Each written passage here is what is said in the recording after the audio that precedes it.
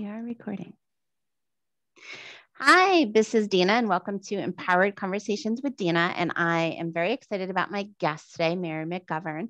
And we are talking about how to get our skin summer ready. So first, I want to show you how I typically will get summer ready. And I think Mary's going to join me, right? So we got our glasses. So this is my typical summer ready. Got our glasses on. And I literally just bought my sun hat this weekend. So I'm super stoked to put it on. So this is my summer ready. But Mary is here to teach us how to kick it up a notch for really having our skin being summer ready. So I am going to take off my glasses so I can see you and my hat. But so Mary, first I want to introduce you and for you to just tell us a little bit about your story of how you went from nurse to entrepreneur. So I'll just say Mary is also the founder of Skin Health Plus, which is what we're going to be talking about today. Some ways to kick it up a notch to really get our skin summer ready. But can you tell us a little bit about you, how you came up with this and how you went from nurse to entrepreneur? Okay, so yes, I've been a nurse for 38 years or more.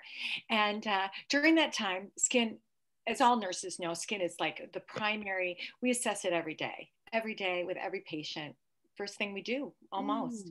And during that time, later on, when I was working at I worked at a plastic surgeon's office doing their lasers for skin hair removal and sunspots and all that. I was noticing that a lot of people, and women in particular, that's usually who came in, really didn't understand a lot about what they needed to do to protect their skin, help their skin.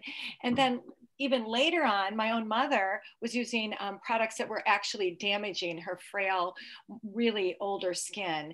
And it was during that time that I realized I needed to start a company. So my husband had asked me to work on something at his medical, he does a medical education, and he asked me to come in for a skin section they were doing and bring it down to a nurse's level. And I thought I knew a lot about skin, but the experts taught me even more. And that's when it all solidified that I need to do this. It sounds like it just like an opportunity presented itself, your history, your experience, and it all just melded together so beautifully to create this company. So tell us about this company and how was it for you to step into being an entrepreneur?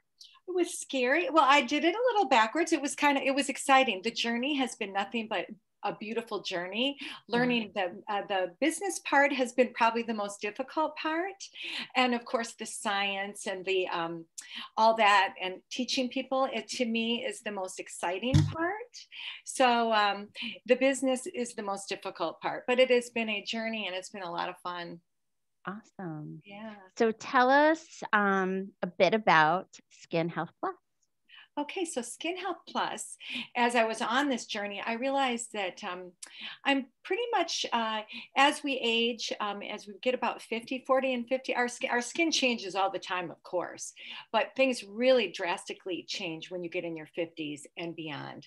Our estrogen goes down, especially for women, a lot of changes occur. And I realized that most women and my sisters, my friends and all were unaware of those changes using products that maybe they were using when they were in their 40s, 30s, and earlier, and they hadn't changed and they didn't know why.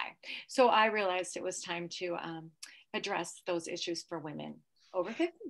I was just going to say, and I believe that your target audience is women over 50 and really wanting to be someone who can influence those women to make some changes in their lives and to see why those changes are important. True. And some of the things that I'm going to talk about today are for everybody, because like we all hear, an ounce of prevention is worth a pound of cure. And so a lot of, especially the sunscreen that we're going to talk about, that's all inclusive.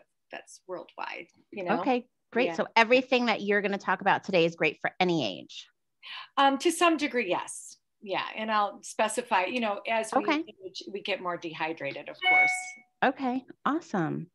And I think also with this, it is, I always like to share this because when you say your age, everyone goes, no way. Could No, you, right? yes, do you feel comfortable sharing Oh, sure, sure. your age? And I think a huge piece is your products and how you care for your skin. Well, thank you. Yes, I'm 61, and I'm going to say that in my 30s is when I realized I must have read an article in Cosmopolitan. I don't know, back then, you know, they had these like big, you know, no one reads magazines as much as they used to. But you know, I was on a vacation, and I read this magazine how if you don't wear your sunscreen, you're going to get fine lines and wrinkles. And I go, oh God, I don't. You know, I had this image of, you know, me older, and I thought, Yeah. well, I don't want to do that. That I'm going to start staying out of the sun. I'm going to start wearing sunscreen. And I pretty much did. But let me tell you, the history before that was all the bad stuff, you know, the baby oil. Yeah. You know, back in the 60s, they didn't even have really sunscreen for us as children, Yeah. really. And You I know? know for myself, you know, in those teen years, it was the tanning beds. Yeah. You know, Yeah. like you tan before the prom, you tan before you went on vacation, you tan before summer, like you didn't want to be stark white, you know, for Right. me who you know, has light fair skin. So absolutely, I think we, you know, certainly have made choices because we believed that they, you know, held really great purpose without always knowing the potential problems. Correct. Correct. So And there are potential problems. Exactly.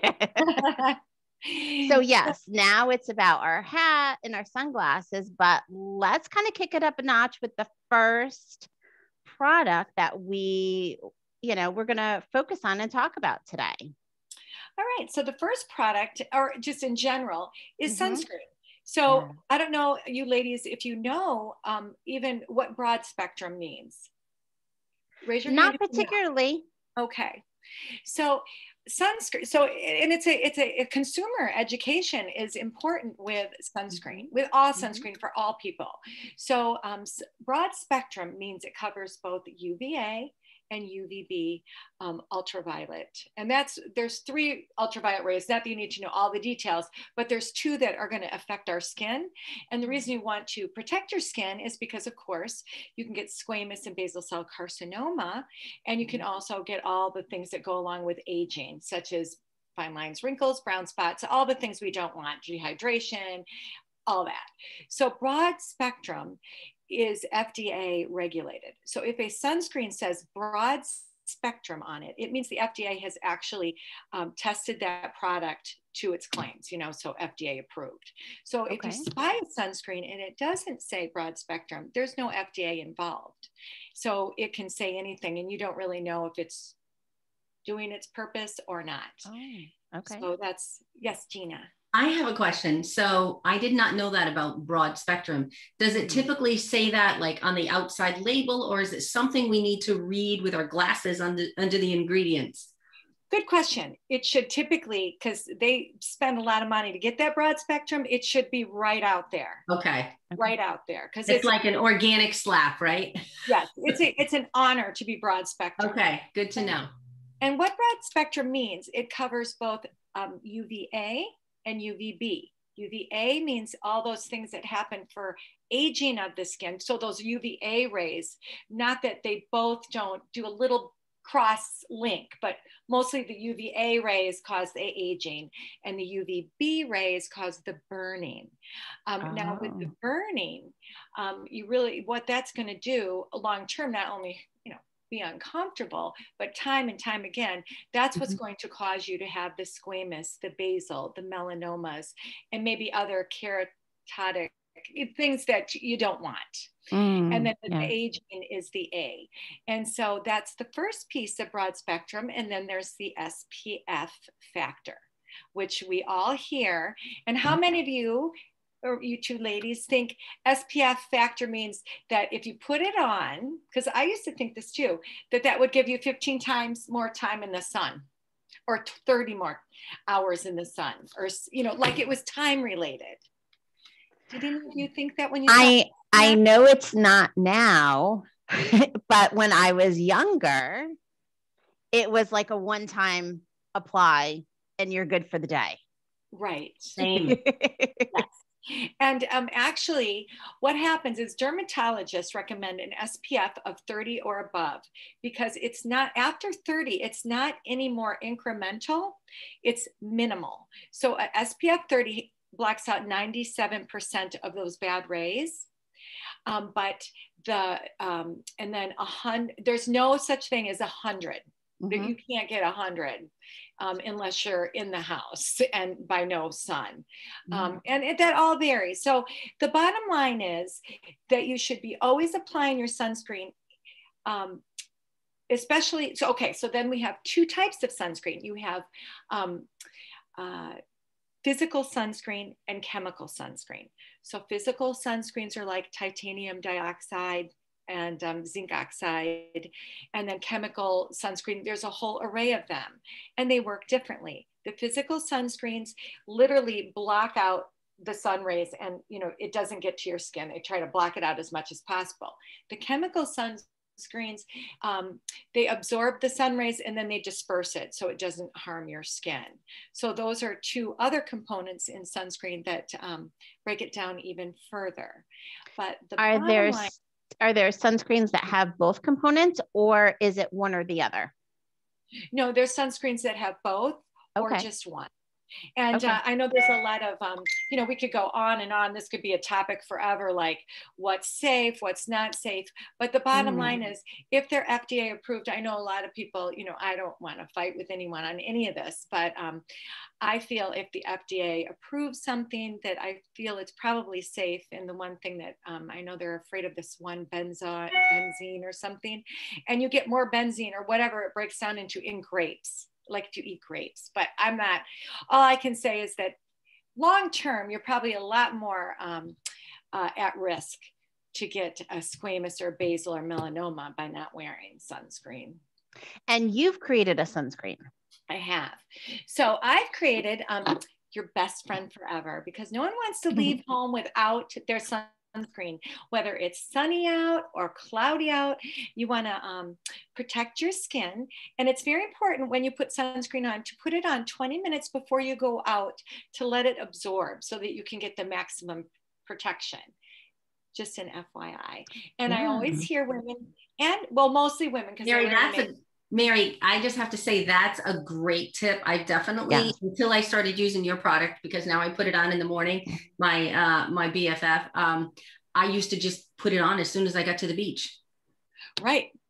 Yeah. And you need to, especially, you need to let it absorb so that it has its time.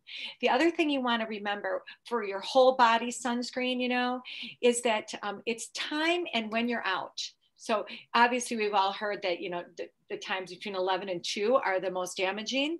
So during those times, you want to apply your sunscreen more frequently than in the evening, or if you've obviously gone swimming or sweating or whatever. So so we have our best friend forever. And not only does it have the broad spectrum SPF 30, it also has, it's a day cream as well. So it has moisturizers and lots of lovely extracts that help keep your skin healthy and hydrated, along with the SPF. So is this a sunscreen meant for your whole body? Well, it could or just your face? This one is meant for your face. Okay. It's I put it on my décolleté as well, because I know it's got all the good stuff in it. But it also has ingredients that are a little more cost prohibitive to put in a whole body sunscreen. Okay. So, this is for the face. And can you show us the bottle? Oh, sure. There's excellent. So we can see it.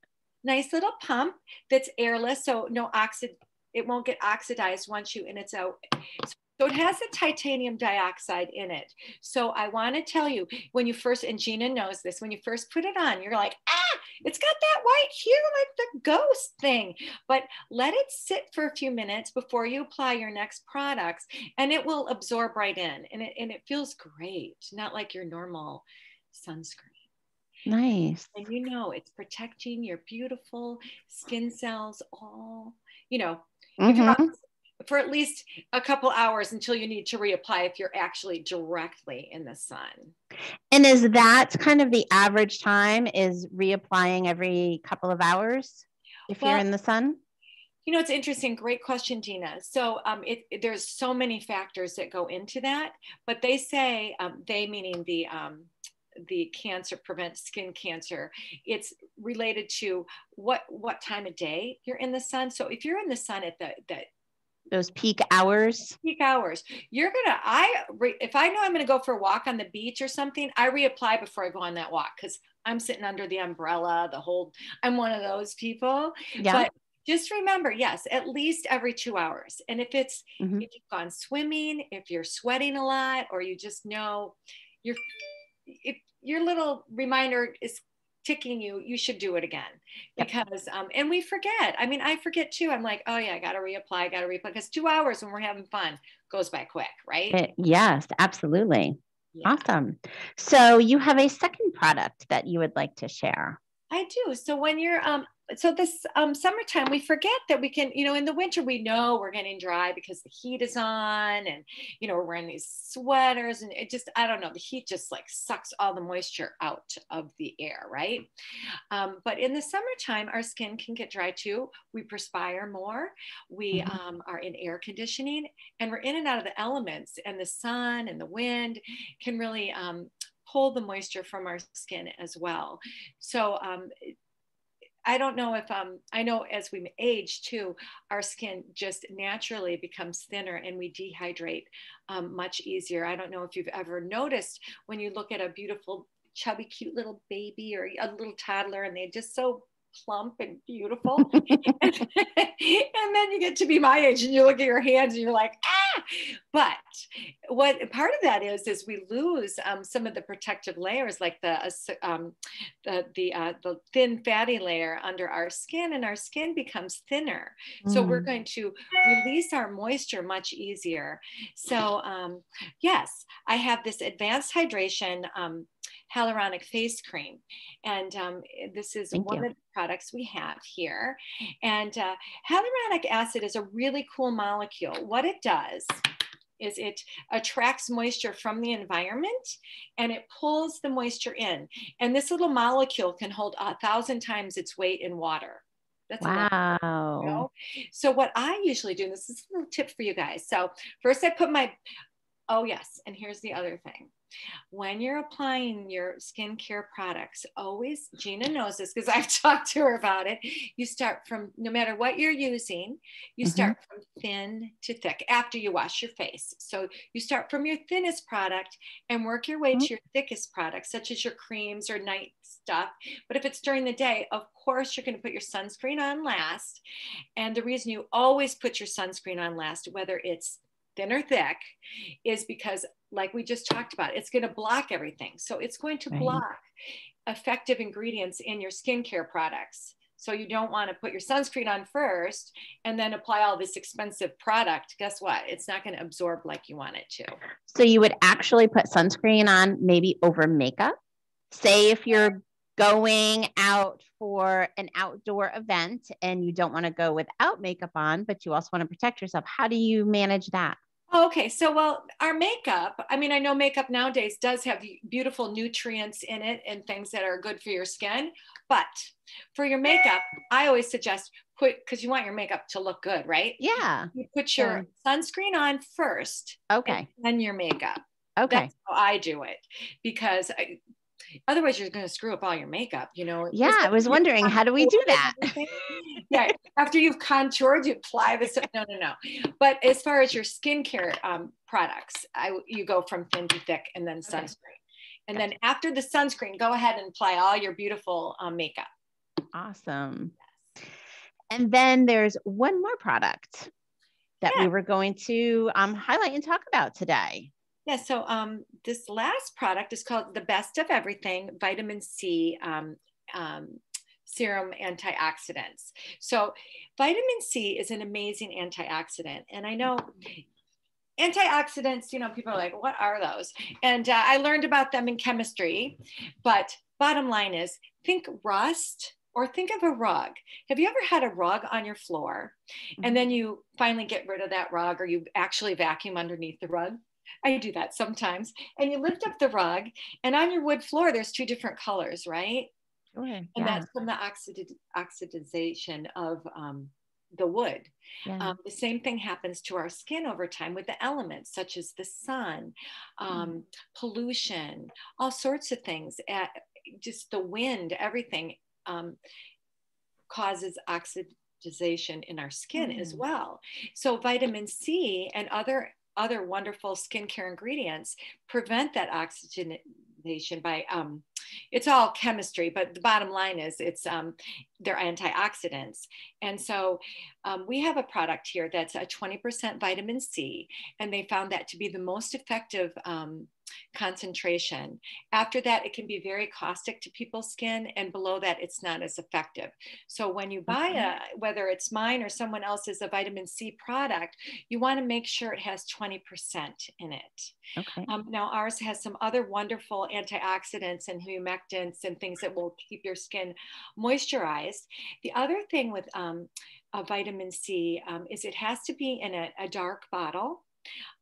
Because you don't want it to oxidize from the air. So once you open it, you need to use it.